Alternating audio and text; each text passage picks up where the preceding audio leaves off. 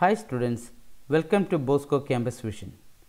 I am Shankar Ganesh, Assistant Professor, Department of Computer Application, Don Bosco College, Kottayam.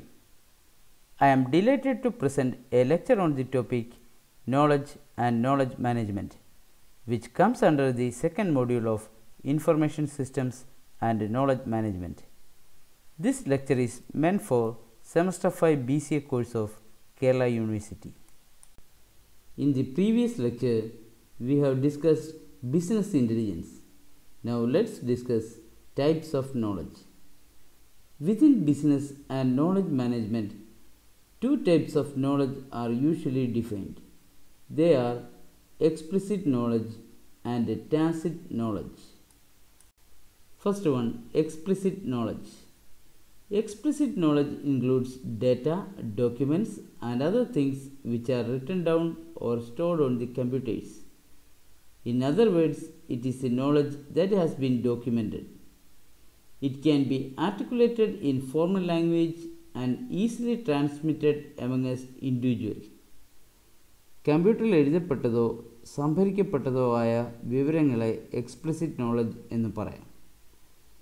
Explicit knowledge implies factual statements about such matters as material properties, technical information, and tool characteristics. ഭൗതികമായ ഗുണങ്ങളെക്കുറിച്ചും ശാസ്ത്രപരമായ വിവരങ്ങളെക്കുറിച്ചും ഉപകരണ സംബന്ധിയായ സവിശേഷതകളെക്കുറിച്ചും സൂചിപ്പിക്കുക എന്നത് explicit നോളജിൻ്റെ ധർമ്മമാണ്. Thus, explicit knowledge can be compressed into a few summary symbols that can be encoded by language in written words or machine. By its very nature, explicit knowledge is capable of being captured and widely distributed throughout the organization. Documents, email, voicemail, multimedia, etc. are examples of this knowledge. Second one, tacit knowledge. Tacit knowledge is the knowledge that has not been documented and resides in the mind of workers. തൊഴിലാളികളുടെ മനസ്സിലിരിക്കുകയും എന്നാൽ രേഖയാക്കി വയ്ക്കാതിരിക്കുകയും ചെയ്യുന്ന നോളജാണ് tacit അഥവാ implicit knowledge. The tacit knowledge non by the employees such as how to manufacture A product, deliver A service, operate A complex equipment, deal with a particular vendor, et cetera. It is not recorded anywhere. This tacit knowledge is present in the minds of employees, which they acquire through their years of apprentice and experience. തൊഴിൽ പരിശീലന ഘട്ടത്തിലോ അനുഭവങ്ങളിലൂടെയോ ആണ് ഈ knowledge ആർജിക്കുന്നത്. Tacit knowledge expresses itself in human actions in forms of evaluations, attitudes, points of view, experiences, and skills stored so deep. It can be observed through action. Tacit knowledge വിലയിരുത്തലും നിലപാടുകളും കാഴ്ചപ്പാടുകളുമെല്ലാം പ്രകടിപ്പിക്കുന്നത് മനുഷ്യൻ്റെ ചലനങ്ങളിലൂടെയോ ചേഷ്ടകളിലൂടെയോ ആണ്. Explicit knowledge versus tacit knowledge. First point, explicit knowledge is objective, rational and technical, whereas tacit knowledge is subjective, cognitive, and experiential learning. Second point, explicit knowledge is structured, whereas tacit knowledge is personal. Third point, explicit knowledge is fixed content, whereas tacit knowledge is context sensitive or specific. Fourth point, explicit knowledge is context independent, whereas tacit knowledge is dynamically created. Fifth point, explicit knowledge is externalized, whereas tacit knowledge is internalized.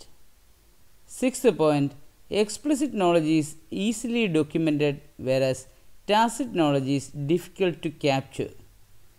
Seventh point, explicit knowledge is easy to codify, whereas tacit knowledge is difficult to share. Eighth point, explicit knowledge is easy to share, whereas tacit knowledge has high value. Ninth point, explicit knowledge is easily transferred, whereas tacit knowledge is hard to document. 10th point, explicit knowledge exists in high volumes, whereas tacit knowledge is hard to transfer. Next, we can discuss human thinking and learning.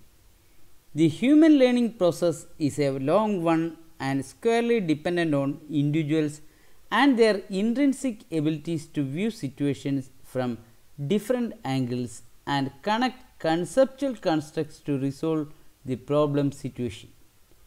When lessons become more valid for application and provide confirmed problem solution relationship, the body of lessons become knowledge. This may be tacit or explicit and may belong to any class. മനുഷ്യൻ്റെ പഠനം അഥവാ ജ്ഞാനം എന്നത് ഒരു നീണ്ട പ്രവൃത്തിയാണ്.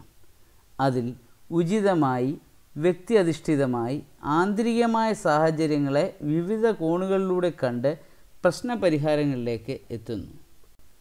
The human learning process described for individuals is also applicable to groups or teams coming together to achieve something concrete.